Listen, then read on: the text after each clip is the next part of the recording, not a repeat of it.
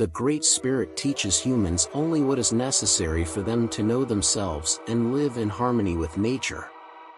One who treats the earth well will receive good from the earth.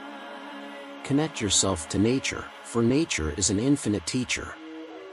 When you cut down a tree, think about its roots, not just its trunk. Consider the future of 7 generations with every step you take. Those who travel together should think together. Use your power to help others. There is no justice in the oppression of the weak by the strong. Learn to be silent to understand the power of language. One who has inner peace has no fear of anything outside.